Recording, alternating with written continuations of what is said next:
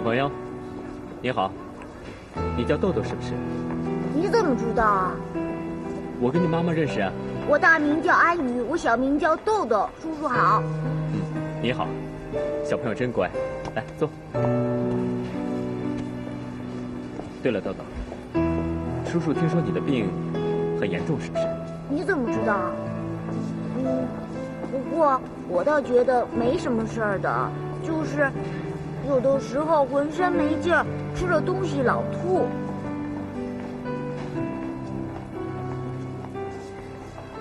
啊，豆豆，刚才那个人是你爸爸吗？不是，那是包叔叔借我们房子住。啊，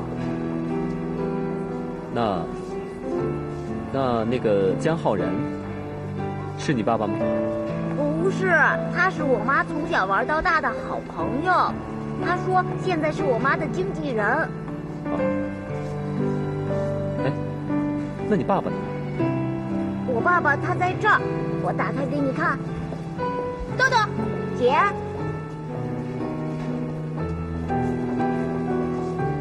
不许和陌生人说话。可是姐，别说了。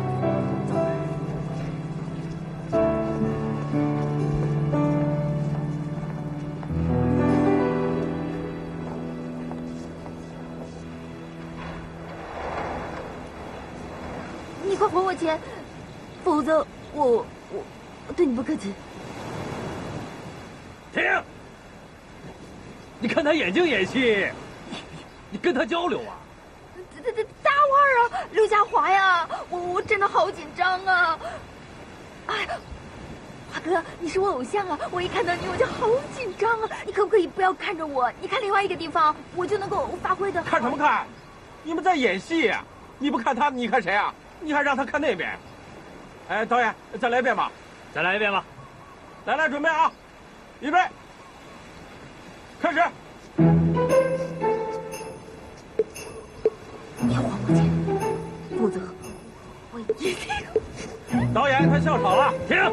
笑什么笑啊你？别笑了，秀妍，你笑什么呀？你用心一点，认真一点。昨天不是跟你说了吗？你要逼再狠一点，你可以掐他吗？我可以掐吗？掐他吗？啊，对，好的。不好意思，导演，再来一次。我等一下会掐你的啊。好，再来一次啊，认真点啊。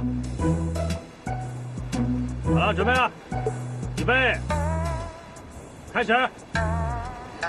你一定要还我钱！你还真掐呀你！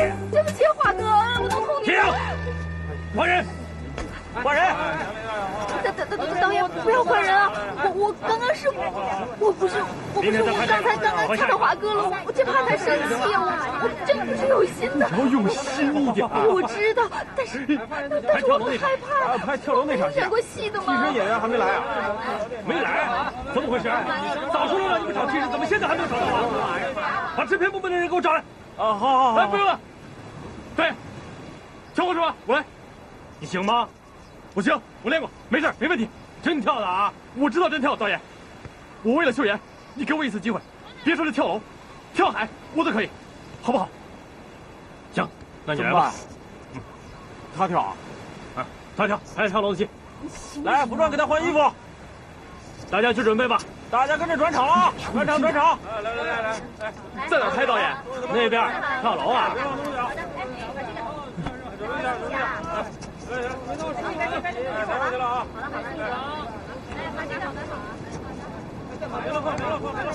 大爷，我好了，好，挺好，就这样了啊，来吧。哎，不要了，我根本就不想当什么明星，你也不必跳了吗？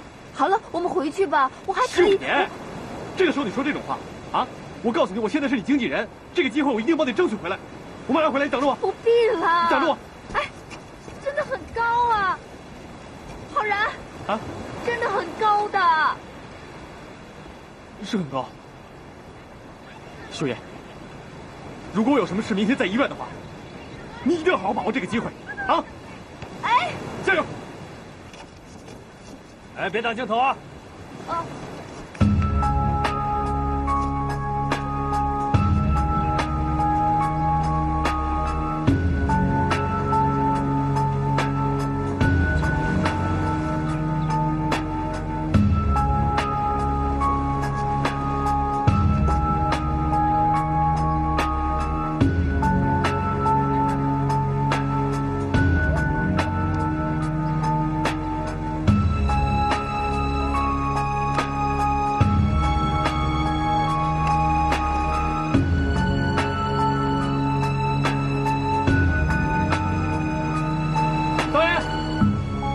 准备好了。好，准备好，那我们就来了啊！来，预备，预备，呀！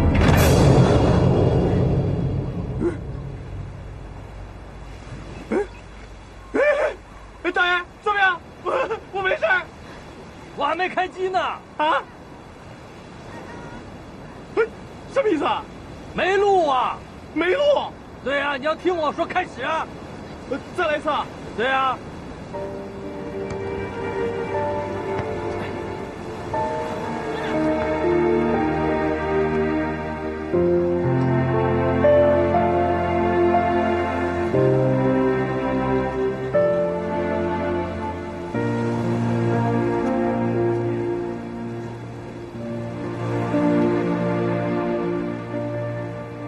导演这边是停开始以后再跳，对不对？对，停开始跳。好。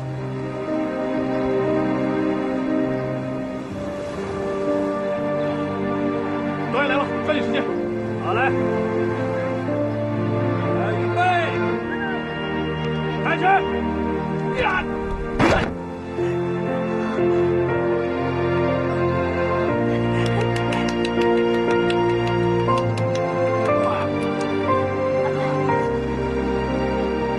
导演这条怎么样？穿帮了。啊？什么意思啊？你是替身，不能看到你的脸，你要挡脸。再来一次，我扶他一下。哎，好，哎，好，哎，来，这边，慢点啊，慢点，来，小心点，来，慢点啊。啊！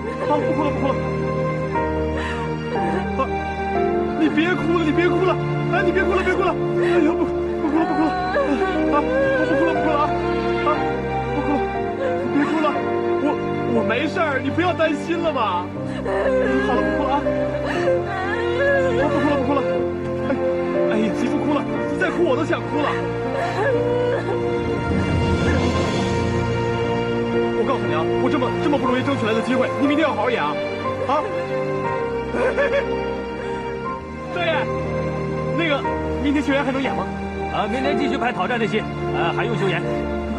不哭了，不哭了，不哭了，不哭了！轮学员来一下，来一下！那给个拥抱，给个拥抱！哎呀，机会还是你的，不容易，不容易！别哭了，别哭了，真的没事，放心啊！你这样吓我，我被你吓死了！不许你这样吓我！没事，没事，没事，我练过了啊！换衣服，换衣服，导演换衣服了啊！好好好。没事的，没事的，没事的。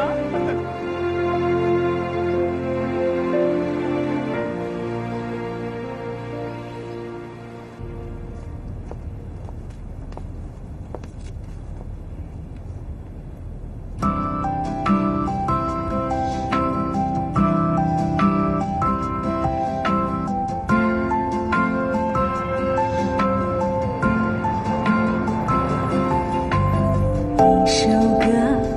一片情，几分感怀，一杯酒，一次醉，梦里碎。我们走吧，此时不要再让时间流逝。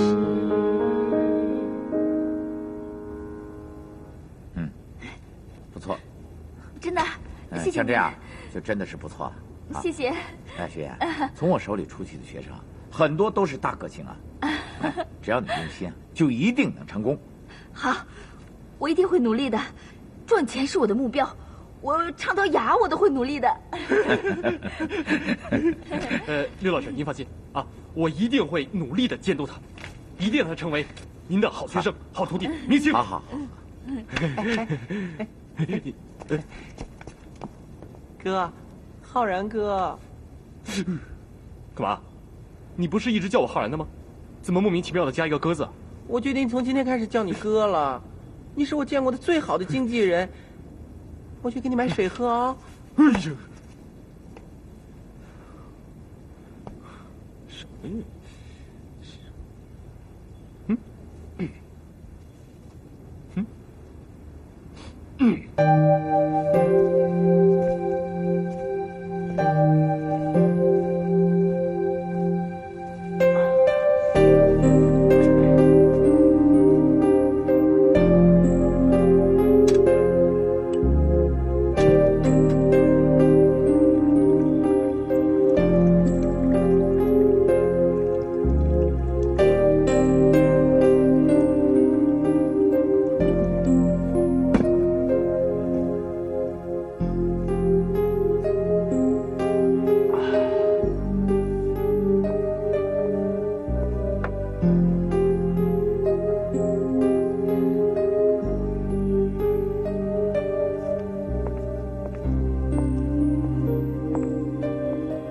浩然，李总，你最近很辛苦啊。哦，我刚才去过电视台了，你的表现真的很不错，不但帮公司挽回了面子，而且还帮秀妍取得了新的机会。我真的谢谢你。没事儿。啊，下班一起吃个饭吧。好。那一会儿见。啊。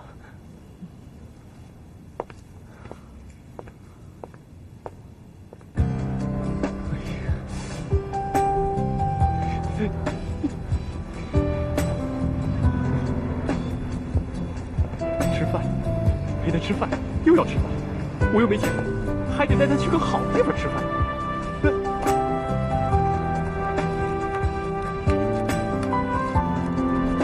这点钱去哪儿吃饭？要不就不去了，不去了。浩然，哎，我们走吧。哎，那个，周助理呢？哦，他今天有瑜伽课。啊，有瑜伽课。啊，原先我也练过瑜伽，有好几个动作，我都会练。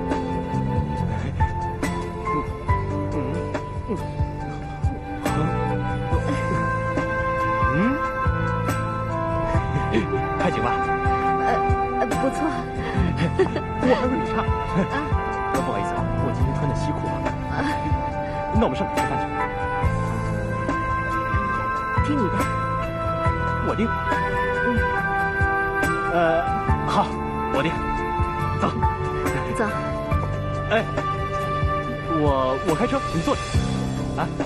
哦。好。这个是开门是吧？你确定会开车？哦，我有驾照，原先我开的是老款。亮了，来来，来，请。这家伙还挺懂得照顾女人的。妈呀，这点钱怎么够吃饭的？拼了，加油！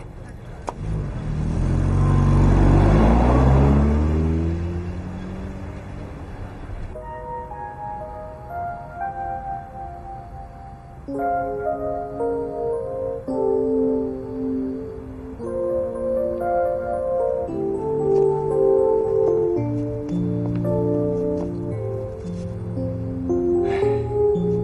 吧，开心的时候或者不开心的时候啊，都会上这来喝一杯酒。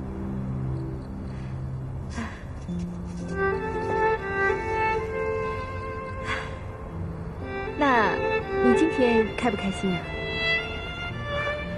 特别开心。你呢？我是第一次在这种地方喝酒，感觉有点奇怪。哦，这样的地方，你从来都没有来过吗？那你大排档之类的地方，你也没有去过？没有。那看得出来，你的生活就像公主一样啊。你干脆说我的生活很乏味算了。不，我不是这个意思。其实我也挺羡慕你这样的生活。我们这就一个穷开心。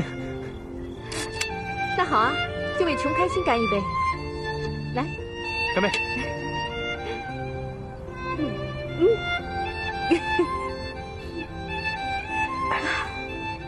感觉真的很不错。看着湖面喝酒真不错，好些烦恼的事情一下子就都没了。你不是说你家就住这附近吗？以前从没有到这种地方玩过吗？哦，不过也对，像你们这样的人，总是出入一些高级场所，比如酒店啊、咖啡厅之类的。你像我们，我跟我的朋友没事呢，就来这儿喝上几杯，啊，喝到兴起的时候，我们就脱了衣服，往这水里一跳，游个泳，啊，巡夜的过来了，嘎嘎嘎，有人裸泳，嘎嘎嘎抓起来了，嘎嘎嘎到局里待了一天。真的吗？你骗我的吧？当然是骗你的了。你竟敢骗我！那个，其实你说这样多好，说一说，笑一笑，闹一闹，对吧？你原先都那么严肃，我觉得你都不会微笑似的。是吗？我给你的印象是这样的。也还好，但是总觉得你的微笑就像应付人，皮笑肉不笑。你像今天刚才那种轻松自然的笑，哎，我是头一回看见，我觉得特别好。是吗？从来没有人这样跟我说过。看来你真的把我当朋友了。今天在片场，我看到你为了安秀妍能够做出那样的事，我刚才在想，我怎么没有像你这样的朋友呢？从小到大都没有过。啊，对了，你跟秀妍是怎么认识的？我看她平时一直欺负你，好像你们俩感情很好。我们俩啊，我们俩是从一家孤儿院长大的，是难姐难弟。你知道我们在孤儿院长大的人，在这个社会上是没有一个亲人的。等我在江北第二次再找到秀妍的时候，我就觉得她就是我唯一的亲人。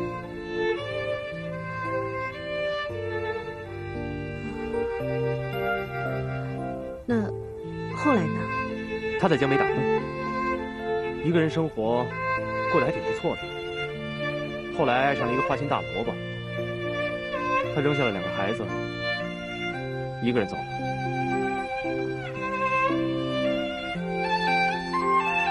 那他一个人带着2个孩子，他是怎么过来的？那个时候我就出现了。哦，怪不得，所以你们俩的感情这么深厚。你别把我看得这么伟大。其实有很多的时候，我都觉得我拖累了秀妍。因为我之前特别不实际，还经常被人骗。秀妍给我的钱也叫人骗去了，但是秀妍从来没有怪过我。在我最无助的时候，秀妍她收留了我，所以我们之间的感情像亲人一样。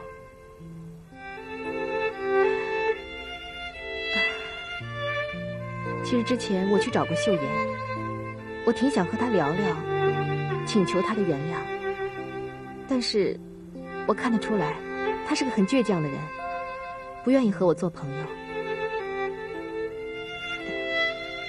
其实我心里明白，我欠她很多，我想补偿我欠她的。我知道，那个时候你找我们签公司，我是觉得你是要报复我们，毕竟我们两个都得罪过你。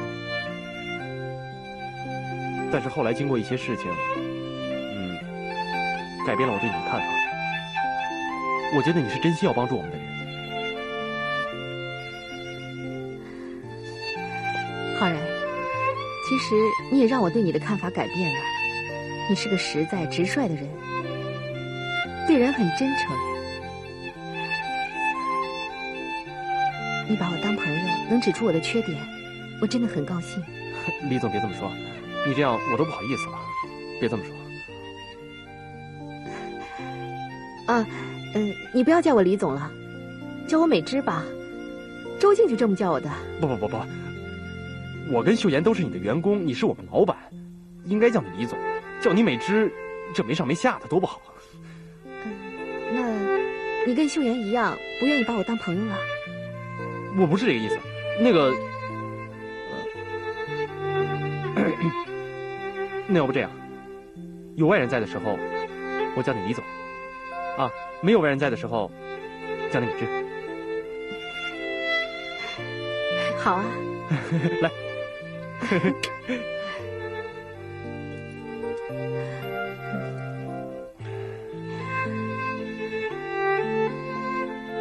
听你说了那么多，我觉得你们的生活压力真的很大。那当然了，秀妍一个人带着2个孩子，她爱每一个孩子，爱的都不能让他们受一点委屈。再加上豆豆一出生就得了病，你想想，我跟秀妍背负着多大的压力在生活呀！但我们的生活态度呢，却是那么的积极乐观，永不言败，永不放弃，对不对？你呢？你过得这么好，你都过成这样了，为什么你还要愁眉苦脸的呢？你知道我们现在唯一的心愿是什么吗？我就想尽快的把秀妍捧红，然后挣钱给豆豆治病。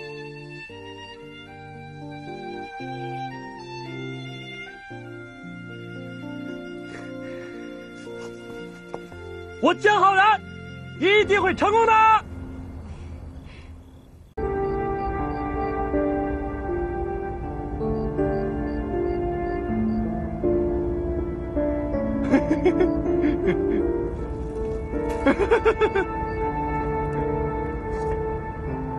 浩然，你要不要吃面啊？浩然，你要不要吃面啊？哎呀，我不吃面，别打扰我思考问题。吃拉倒，我自己吃。秀妍，煮面呢？你怎么来了？其实刚才我都睡着了，我听说你要做宵夜，这不，我有点饿了。你耳朵可真够灵的。麻烦你也帮我煮一包啊。好，那我就把他那包给你吃吧，他不吃了。他不吃？好，谢谢啊。兄弟，干嘛呢？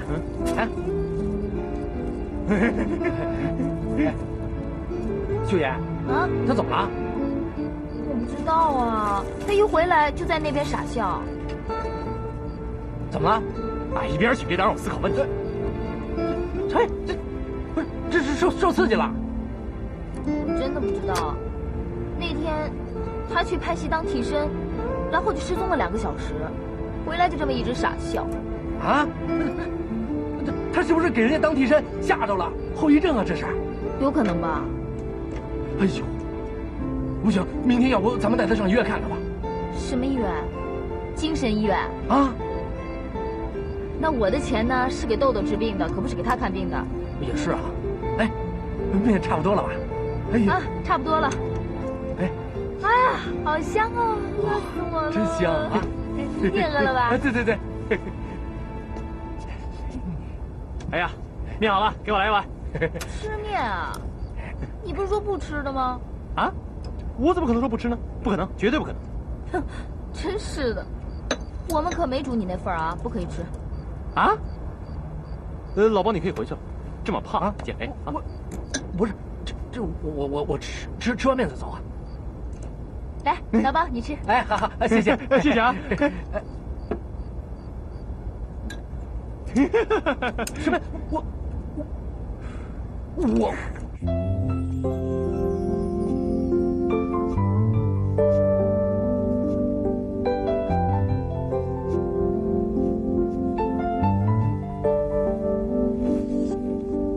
其实你说这样多好，说一说笑一笑，闹一闹，对吧？你原先都这么严肃，我就觉得你都不会微笑似的，总觉得你的微笑就像应付人，皮笑肉不笑。我江浩然一定会成功的。也许换一种生活，给自己一个机会，也未尝不可。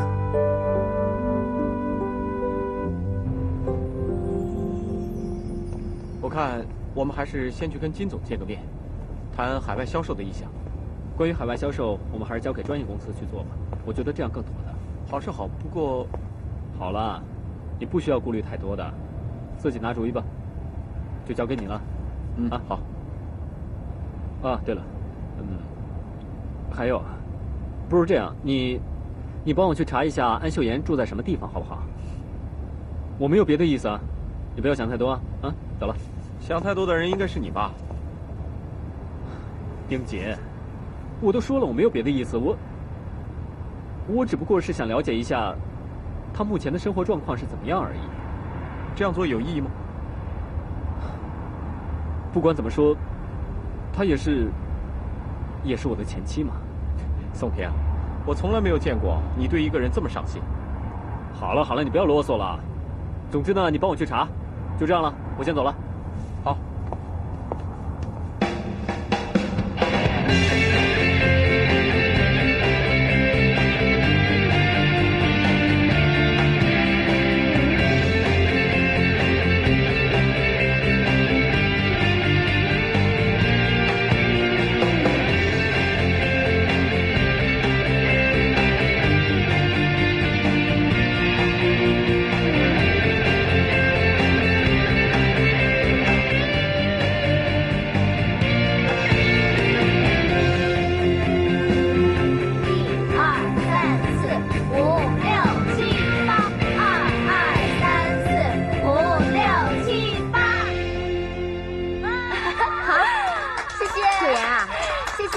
你要大方点谢幕，然后从容的出去。好，今天的排练就到此结束了。好，你加油啊！加油！谢谢，再见啊，再见。好，我一定会加油的啊！为了豆豆，为了安然，我一定会赚到钱的。哎，辛苦了，秀妍，喝点水吧。谢谢，我渴死了。浩然呢？没看见啊，大概又上街推销 CD 去了吧？就是说。又没影了。对啊，一个上午都没有看见他。不怕，到饭点他就会出现了。秀妍，哈，辛苦了。对，大哥啊，你今天又推销出去几张光盘啊？一边去！我告诉你啊，我们谈的都是正经事儿。刚才我们还在说呢，一到饭点他准出现。浩然哥，你最近学会偷懒了啊？谁学会偷懒了啊？你少胡说八道！我给秀妍谈的每一件事都是正经事儿。哎。好了，不说那么多了，吃饭，我好饿啊！我吃过了，什么？吃过？你背着我们去吃独食啊？对啊。工作餐。工作餐，跟谁吃的？不能说。不能说？你答应我出去吃饭的，你现在又不说，你到底说不说？你说不说？快说！是这样，我跟我们公司的李总，吃了一个工作餐。李总？哪是李总啊？我们公司的李总，雷美芝。哎，对，对，是这样的，秀妍，刚才你在排练，我出去给你买点水啊，咔，我在门口碰到李总，李总想请我吃饭，咔，我们俩就吃饭了。就这样。对，我们吃了，但是我们所有聊的事情都是关于你最近练习的事情。他是我们公司老板，你说他叫我去，我能不去吗？是吧？就这样。就这样，就这样，你觉得还能怎么样？好了，算了，走吧。我不去了，走了，我练会儿舞。帮我拿东西行了吧？行。走。这是我的 email 地址啊。好的，你把他的照片不同类型的都发给我几张，我们选几张设计封面。好，那您能把您的邮箱也给我一个吗？好的。OK， 谢谢啊。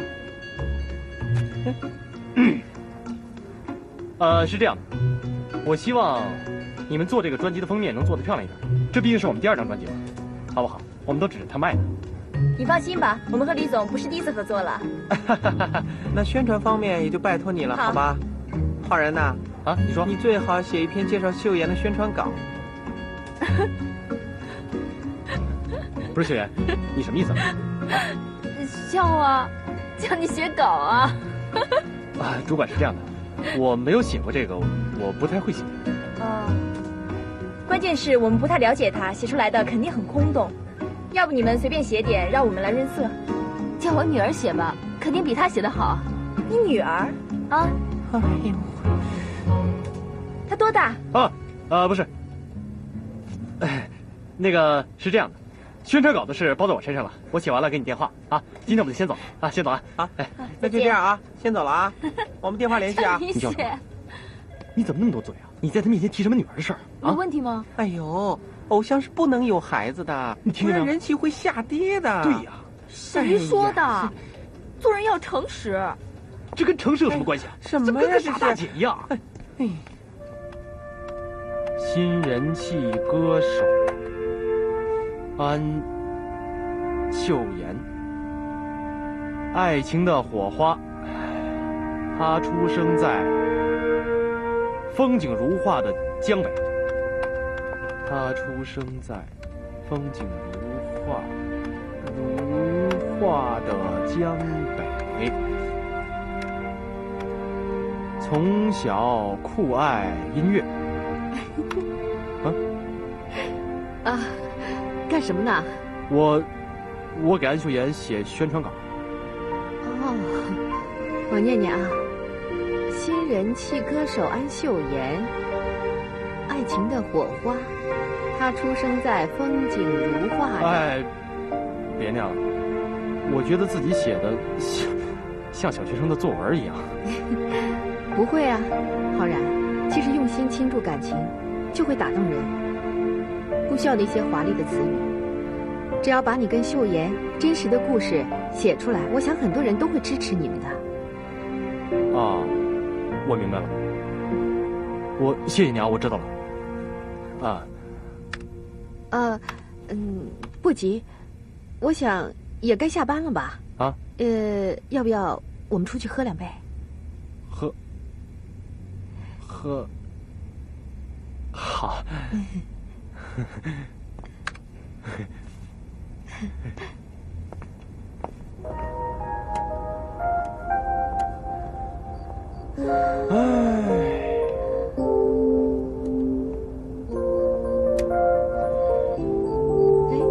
怎么唉声叹气的？和我在一起没意思吗？不是，我当然愿意跟你在一起喝酒了。我觉得我特别的失败，我对秀妍的前途特别的担心。第2张专辑要是还不行的话，那你说，如果当时你没有给秀妍吃镇心丸，不让她在演出的时候出丑，也许专辑的销售量会很好的。你也看到了，后来秀妍坚持唱完歌，所有的人都给她加油支持她呢。都是我的错，我老想帮她，可是总是帮倒我。哼，你看，比如现在吧，我连篇宣传稿都写不好。浩然，你是不是小时候不喜欢读书啊？我是个孤儿，比较放任自己。学习嘛，就是爱看点漫画。漫画？啊？你没看过漫画？你没看过漫画？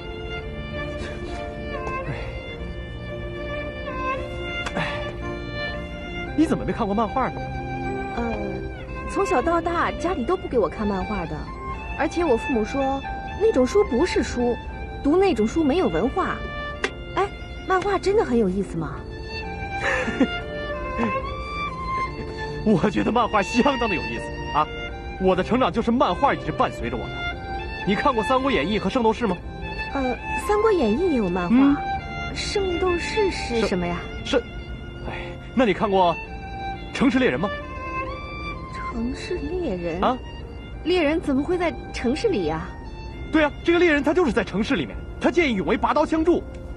你不知道？我告诉你啊，我现在做人的很多道理，都是从漫画中学来的。你看过《西汉演义》吗？那是什么？也是漫画吗？你不知道，他讲的是刘邦和项羽的故事啊！你不知道《霸王别姬》吗？这个我当然知道，这是漫画吗？对呀，我告诉你，漫画里是这么形容的啊：项羽在逆境当中，被刘邦重重包围，他的部下纷纷叛逃。项羽的妻子在为他跳完最后一段优美的舞蹈之后，接过项羽的剑，嘎嘣儿。自杀那这个寓意讲的是什么呢？不知道。死在别人的手里，不如死在自己心爱的人手上。这个故事是这个寓意的吗？绝对不是这个寓意，我是跟你开玩笑的。你骗我！你骗我！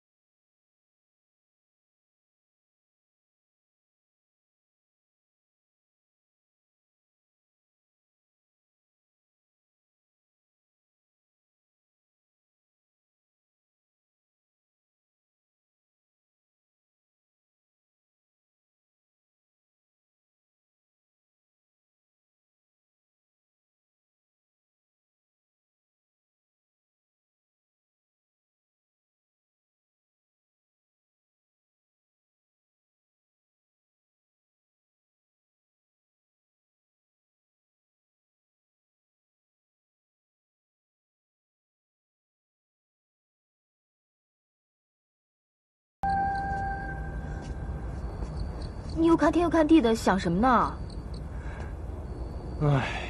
怎么了？我的宣传稿写好了吗？还没有呢。还没有？写了多少了？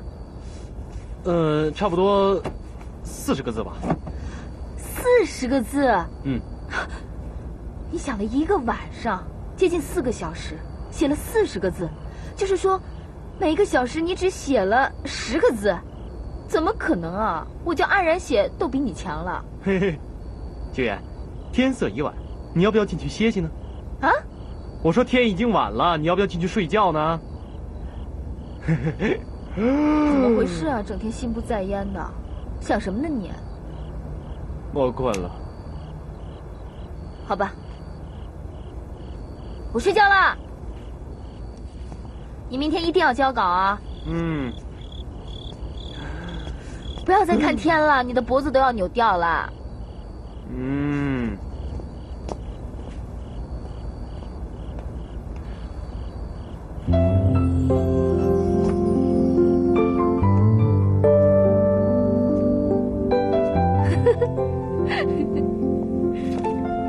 你在干嘛？漫画。是啊，闲着无聊，随便看看。你怎么会突然喜欢上这种东西啊？就是因为闲着无聊嘛，随便翻翻。不过觉得真的很有意思。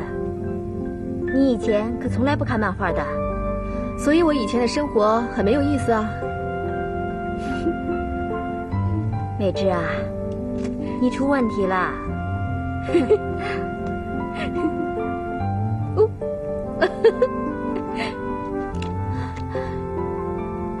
没想到。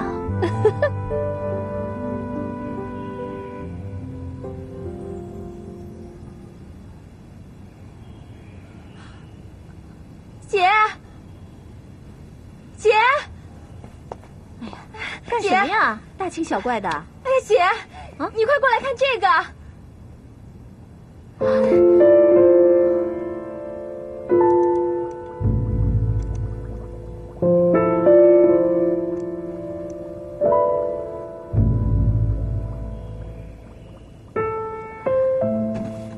周静，你进来一下。怎么了？这个是不是你做的？谁叫他欺人太甚？这叫报应。可是这也太过分了。比起他对你和安秀妍，这根本不算什么。算了，没什么。怎么了？你最近不太对劲儿啊？天马的股份不要了，也不提报复秦松平了，现在对方子一也开始仁慈了，怎么回事啊？是什么改变了你？我是觉得报复来报复去的，很无聊。你呀，好吧，实话跟你说，这不是我干的，我也是一早来才看到的。方子怡做人太嚣张，得罪了什么人，连他自己都不清楚。谁知道是谁消遣他？不是你干的就好。改变你的是个男人吧？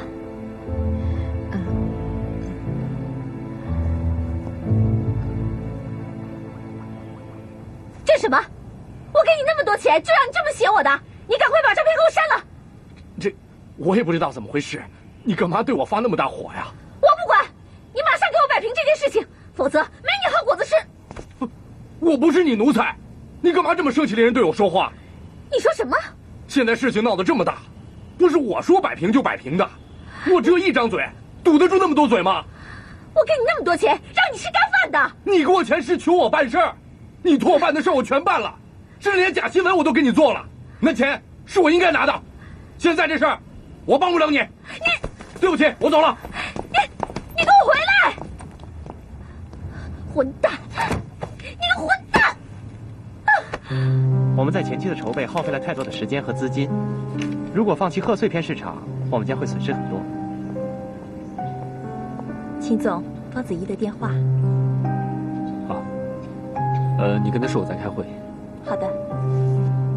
方子怡网上隐私闹得太大了，我们公司的电话都快被记者打爆了，网上也是恶评如潮，点击率攀升，怎么办呢？各位不要担心，方子怡的事情纯粹是她个人的事情，我们现在可以做的只能是保持沉默，看看事情的发展情况怎么样。如果需要的话，再召开记者招待会，好吗？好了，今天的会就到这里，散会。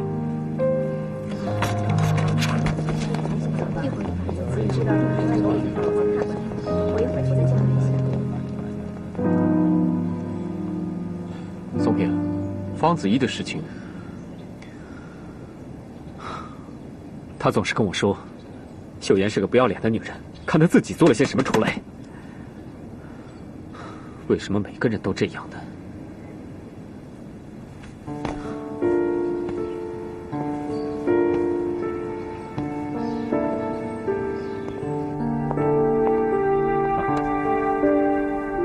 坐。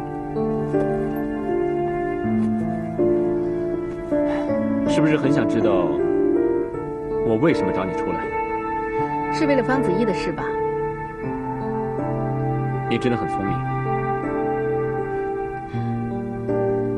不是我干的。你不相信我，总该相信现实吧？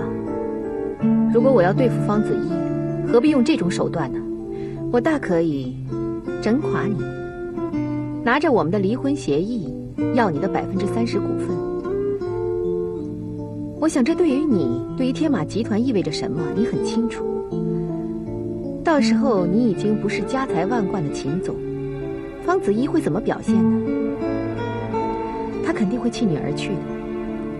我一箭双雕的事都没有干，我会干这种事吗？再说了，你那方大小姐如果生活作风检点点儿，怎么会有这种事呢？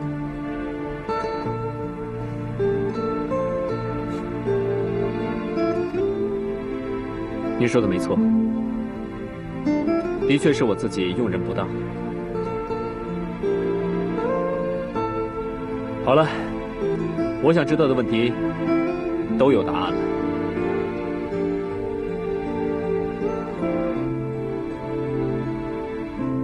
对了，美芝，今年的贺岁档我决定了，让给你。在这个圈子里，很多人都知道我们正在开战，也有很多人希望能够渔翁得利。如果我们继续争下去的话，只会两败俱伤。我以为你不会向我让步呢。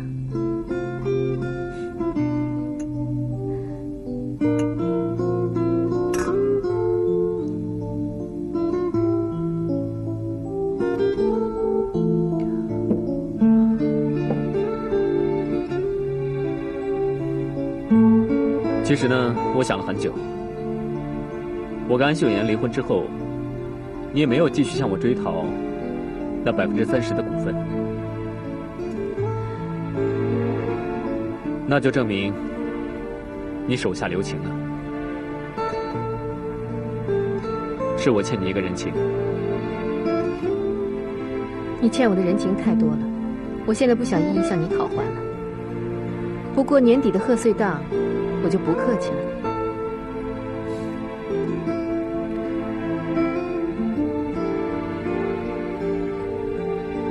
还有，美芝，我希望你能够好好的照顾安秀妍。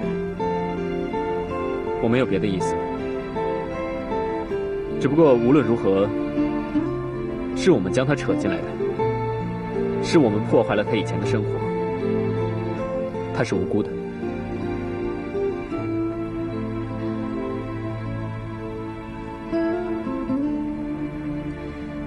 你把刚离婚的老婆托付给以前的老婆，你真够高的。你说话真是越来越刻薄了。你也让我越来越难以琢磨。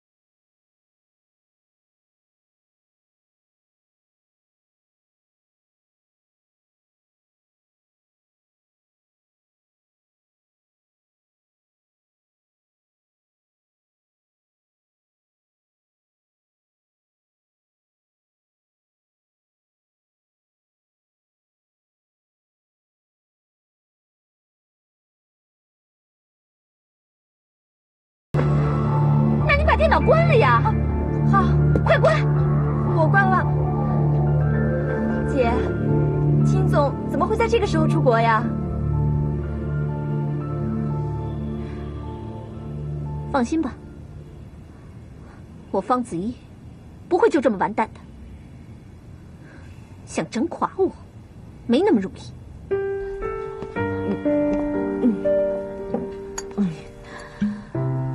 美芝啊，你少喝点。我要喝。好，行。哎，你别喝这么猛了，你喝慢点。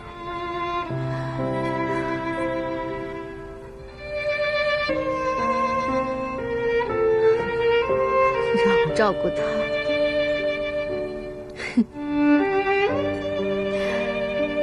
秦松平，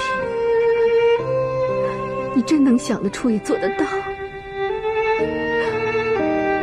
你也会关心人，也会有温情。我努力了这么多年都没有得到的东西，他却得到了。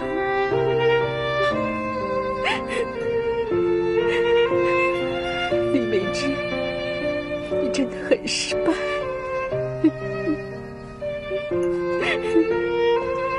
哎，美芝，你别喝了，你喝多了，我也不知道你在说什么。我跟你说，在几年前我已经订婚了，之后有一个男人闯进了我的生活。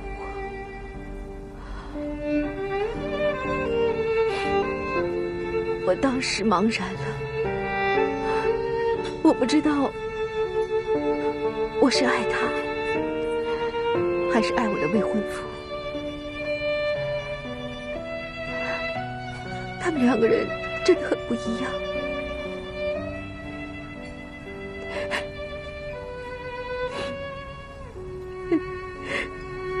我的故事好听吗？美芝，你喝的太多了。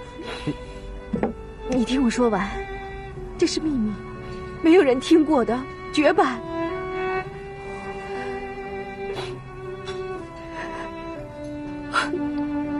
我当时真的很傻，我拒绝了他，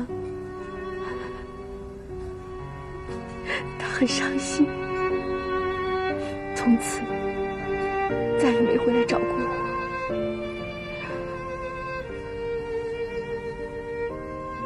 我以为他会理解，可是这么多年过去了，他再也没有回来找过我们。我知道，他是恨我，恨我们。都已经过去了，都结束了。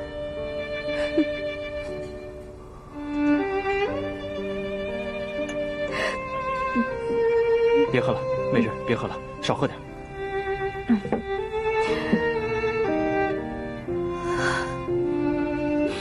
我要是早知道秦松平是这么自私的人，我干嘛要拒绝他？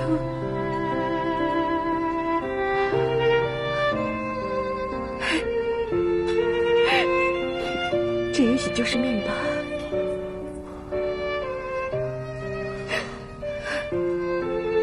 美芝啊，那你可以找那个爱你的男人吗？你现在毕竟已经离了嘛。找不到。找得到。你要想找的话，肯定找得到。找他吗？啊。说不定人家已经娶妻生子了呢。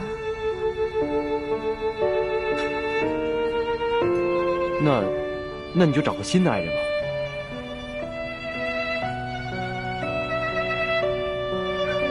我啊，像我这样的女人，这么没有情趣的女人，谁会喜欢我？其实我觉得还好，你挺招人喜欢的。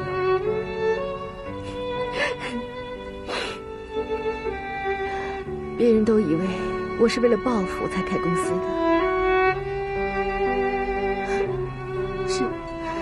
开始我也是为了这个，可是现在我突然觉得我真的好无聊，好愚蠢。你知道吗？我突然想改变一下，我想为我自己活着。你一直以来不是为自己活的吗？你不懂，有几个女人是为了自己活着的？有几个你见过吗？安秀妍也是，她没有一点是为了自己活着的。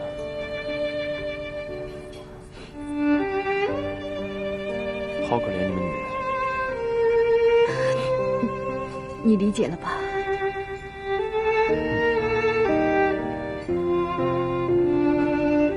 我在给你打电话的时候，在问自己，我到底想干什么？为什么要找这个人呢？他又是我什么人呢？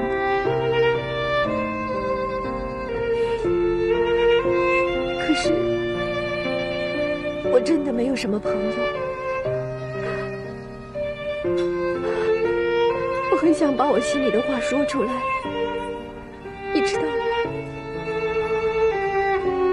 美珍，以后你想说心里话，你想倾诉出来的话，千万别憋着，会憋出毛病的。你随时找我，我愿意听。真的吗？啊，你真的愿意听？我愿意听，真的。你就把我当成垃圾桶，你想说什么就对我说出来，说出来你就舒服了，啊？真的可以？可以。那谢谢你。没事，没事。那个，哎，你别喝酒了，来喝点水，喝点水。老喝酒对身体不好。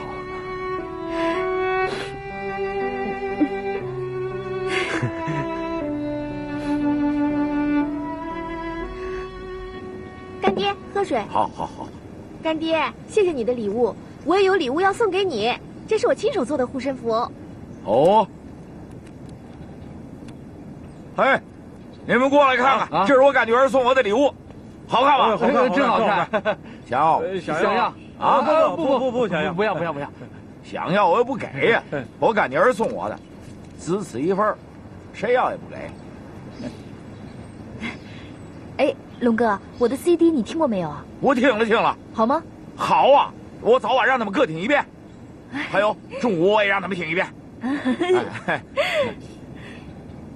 哎，咱们照张相吧。拍照干嘛？我都还没化妆呢。你还不行吧？你还是看不起我嘛？好，拍吧！哎，好，来，我来，那个我在中间吧。哎，好，对，哎，龙哥，1、2、3，茄子，别着去了啊！哎，别着去了，来，看这里，好，来，1、2、3，茄子，不好意思，撞上你。哎，不错，再来一张，来，换位置，再来一张，哎，注意表情，来一张，换位置，我在这儿。哎，1、2、3，茄子，哎，好，哎，别动，哎，再来一张，来，我再来一张，再换位置，1、2、3，秀妍，好，怎么了？啊，来打架的？啊，不是，龙哥，哎，这事由我来解决啊，没事的，你继续拍照啊，哎，把龙哥拍的英俊一点啊，好，来，哎，你们继续拍，走啊，不然会挨揍的。注意啊，1、2、3，茄子，哎，好，干儿子。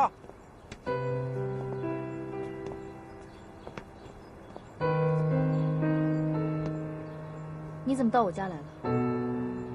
没有，我刚刚去办了一点事，然后就开车经过这里，有点累了就休息，没什么。你办什么事可以经过我家啊？我就是喜欢在你家附近兜风，怎么样？你觉得这样说得过去吗？你什么意思啊？你以为我专门来看你啊？我也知道你不敢来这儿找麻烦的，你你知道这是我家，帮我的人可多可多了。你想说什么啊？你以为我想对你怎么样啊？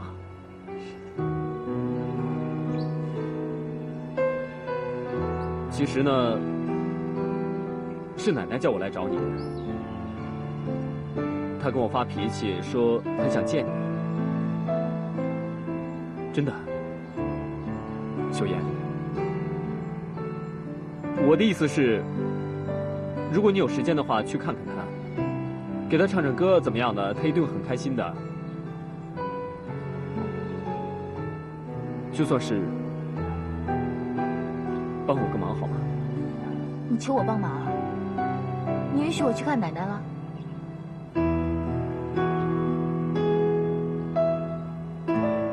我就这么一个奶奶，她说的话我怎么能不听呢？她想见的人，我怎么敢不去帮她找啊？我从来都不是一个很孝顺的孙子，所以呢，我心里很不安。我知道我自己很过分，全世界的人都恨我，我还自以为是。秀妍，如果你有时间的话，过去看看她好不好？不是为了我，就当做是为了奶奶，给奶奶一个面子啊。当然了，如果你真的不想过去的话，我也就不勉强你了。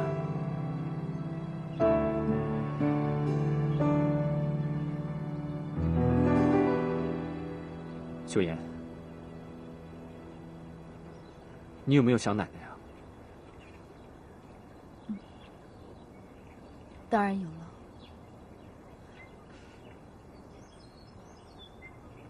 那你答应我了？放心吧，我有空一定会去医院看她的。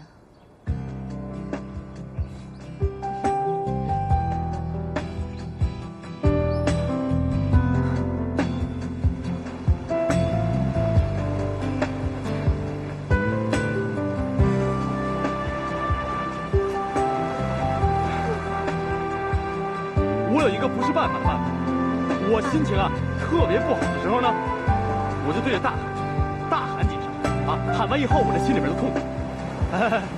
你看我啊，就这样试试。我也喊吗？试试。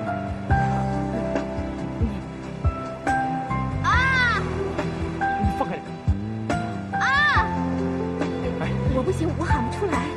你要抛开杂念，你就喊完了你就痛快了。你放开了，你跟我学，你加一句啊。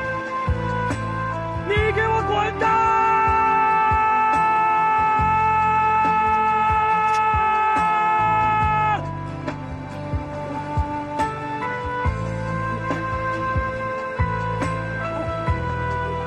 你给我滚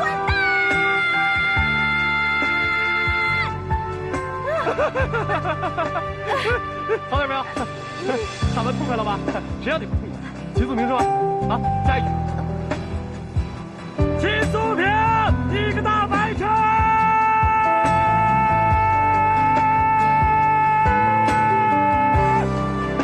来，秦松平，秦松平，你个大白痴！秦松平，你是个大白痴！心里好受了吗？你一定可以成功的！我一定可以成功的！我要开始我的新生活！我要开始我的新生活！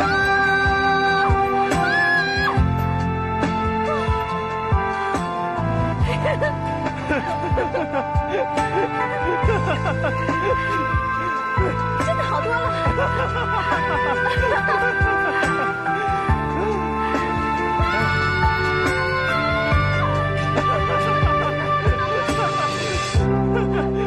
不错。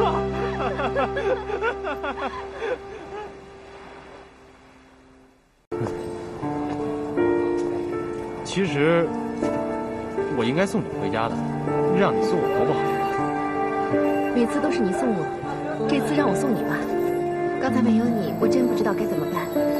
我现在心情好多了，真的。是吗？但是我觉得男人还是应该送你。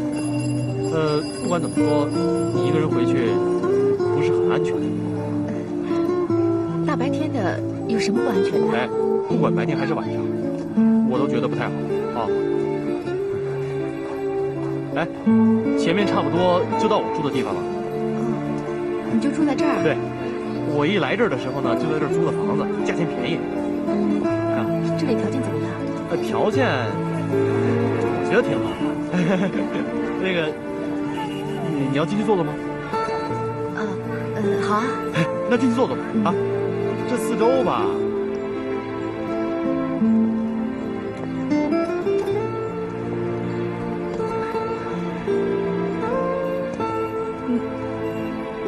你先回去吧。我有时间的话，一定会去医院看奶奶的。好啊。如果你有时间的话，你先告诉我一声，让我陪你一起去看奶奶，她这样会更开心一点。好，到时候我打电话给你。好，我送你回去吧。不用了。没关系的，我陪你走。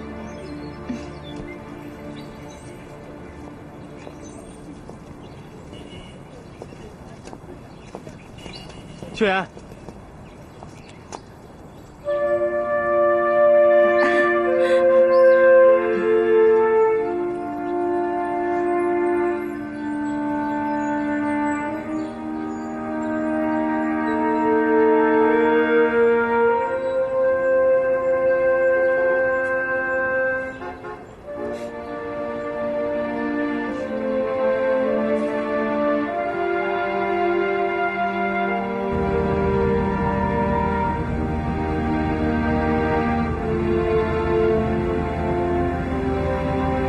谢谢你啊。其实把我放在街口，我自己打车就行了。都已经这么晚了，我怎么可以让你一个女人自己打车回家？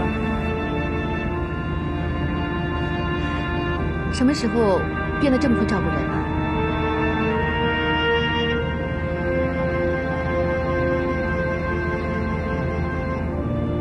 你的变化很大吗？是吗？怎么最近每个人都这么说？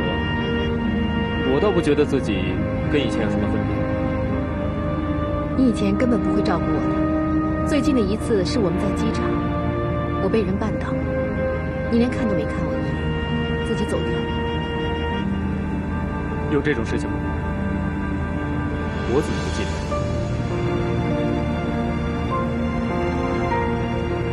真没有想到，在秀妍家门口会遇到你。我也很意外啊。你怎么会和江浩然走在一起？哦，他是我们公司的员工。哇，你这位老板还真是不错啊，亲自送自己的员工回家呀。哼。那你这么晚了去秀妍家做什么？我不是去找他，我只是去兜风。兜着就走到他们家门口了。兜风啊？都这么远啊？看来你最近的日子过得很清闲啊。是啊，不知道为什么，我最近觉得心情特别舒畅，很喜欢晚上有空的时候自己出来散散步啊，或者兜兜风。我看你也很开心啊，最近心情很好吧？是啊，最近我学会了一件事情，就是放下。领悟了一个道理，就是顺其自然。从小到大，我受的教育压得我很累。现在我学会了放下，整个人都轻松了不少。是他教你的？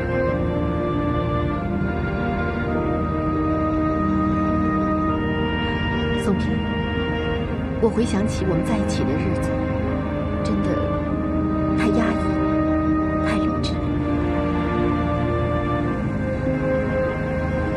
怎么说呢？可能我们两个人计较的东西太多了，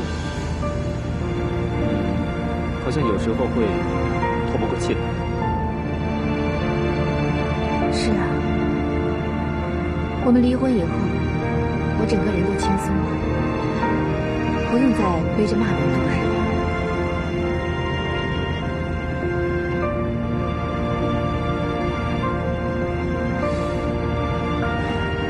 慧芝，其实呢，这个问题主要出在我身上，是我一直放不下你和骑兵的事。宋平，我跟骑兵其实是……不好意思啊。喂？哦，子怡啊。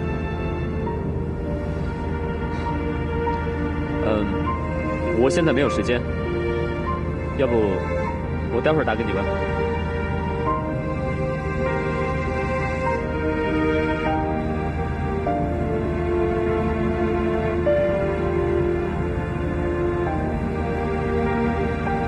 不好意思，刚才你说什么来着？我没说什么。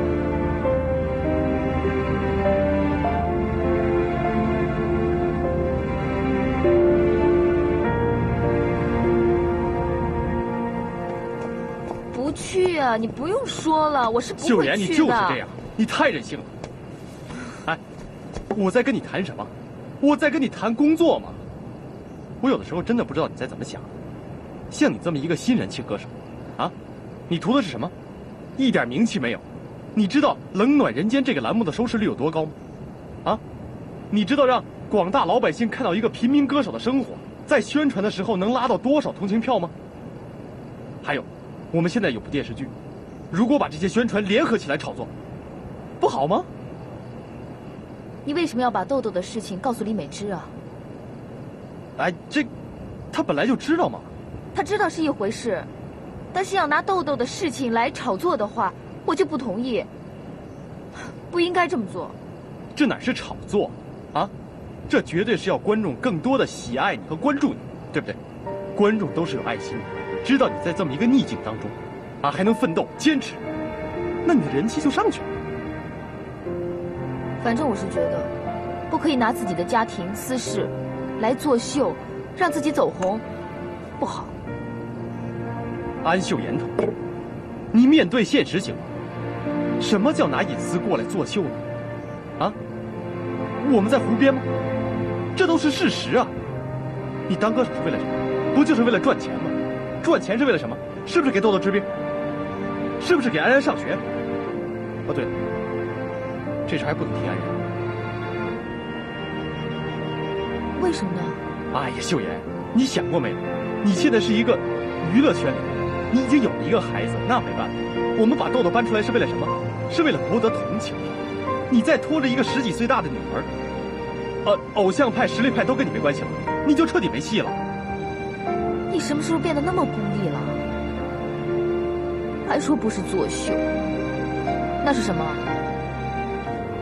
我随便你怎么说我，啊！我现在是要提醒你，躺在医院里的是一个可怜的孩子，等着他母亲赚钱给他治病。现在有一个机会可以救这个孩子，你需要放弃这个机会吗？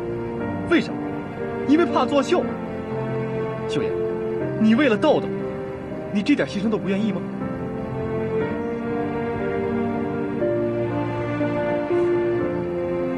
我知道你是怎么想的，你不想伤安然和豆豆的心，我也不愿意，我也不愿意别人知道豆豆是没有爸爸的孩子，安然是你丈夫的私生女，那有什么办法？啊，放在面前的问题，豆豆没有钱治病，他就有可能。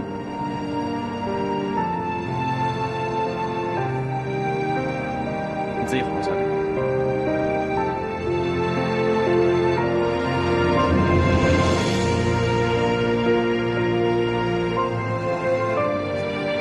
你们在说什么呢？你干爹呢？就走了。哦，怎么那么晚才回来啊？明天不上学了吗？明天学校郊游，我不想去了。为什么？报名要交50块，我想还是省下来给豆豆治病吧。反正我也不想参加。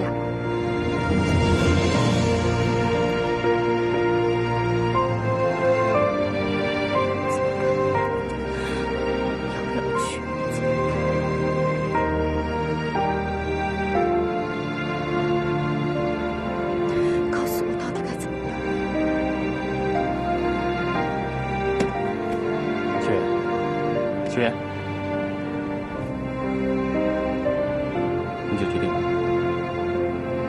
答应上个姐姐。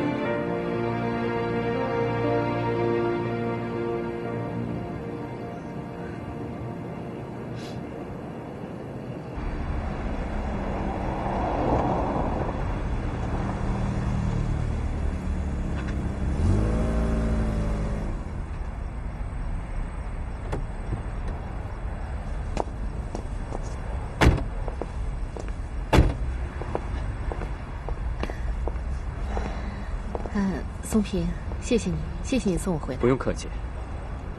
你还一个人住吗？是啊，不过有的时候周静会过来住。那就好，不会寂寞。美芝，你刚才提到了骑兵是吧？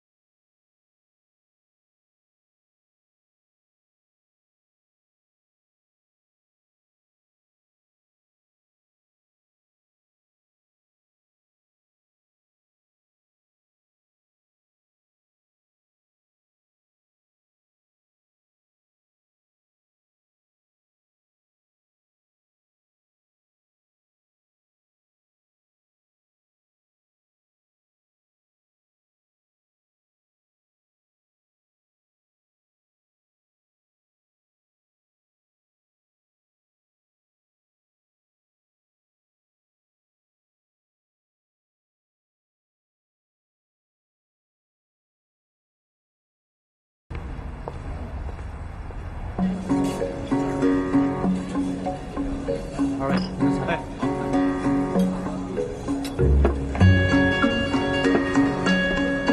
队长。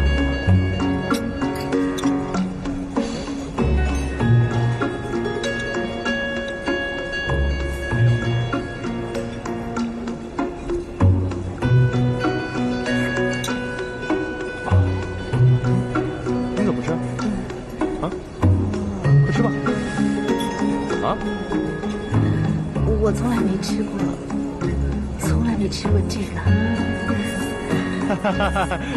没吃过才要吃嘛，总有第一回，对不对？你像你原先没对，但还好。你怎么知道喊完了之后心情会很舒畅呢？是不是？吃吧。哎，不然我们饭快点啊。你说这些都是动物的内脏啊？是。动物内脏怎么了？动物的肉能吃，内脏当然也能吃了。啊，而且很好吃的，一个道理，吃吧，特别好吃。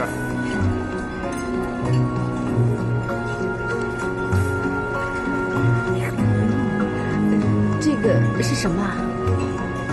肠子，你尝尝，味道挺好的。哎，我告诉你啊，这个羊杂汤你一定要趁热喝。这样，你先喝一口尝一尝啊，我保证你喜欢。来，尝尝。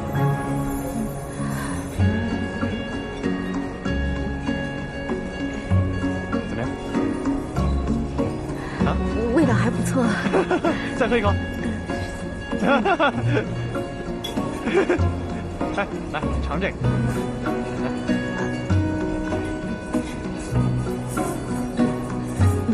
怎么样？怎么样？啊？还行。我就说好吃嘛，对不对？我告诉你啊，天天吃鱼翅鲍鱼我受不了，但是没几天我不吃这个，我馋得慌。哎。